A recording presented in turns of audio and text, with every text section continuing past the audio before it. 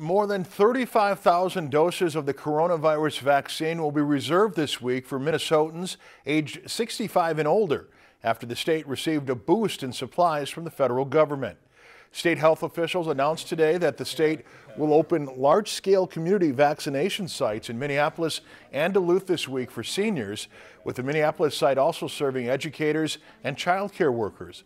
A third site in southern Minnesota will open next week, and additional sites could be coming in the next weeks or months. We're getting available vaccine out to as many partners as we can. And as the commissioner said, this will continue to build our network for people who want to get vaccinated.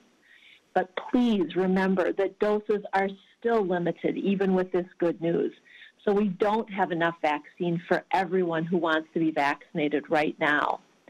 But we know that vaccine will continue to come, and there will be more and more options for people to be vaccinated. The community sites will be allotted 6,000 total doses for seniors, the same amount in each of the 2 weeks prior that the state was piloting the program. The remaining roughly 29,000 doses will go to more than 100 hospitals, clinics, and healthcare providers across the state so they can administer shots to seniors in their areas.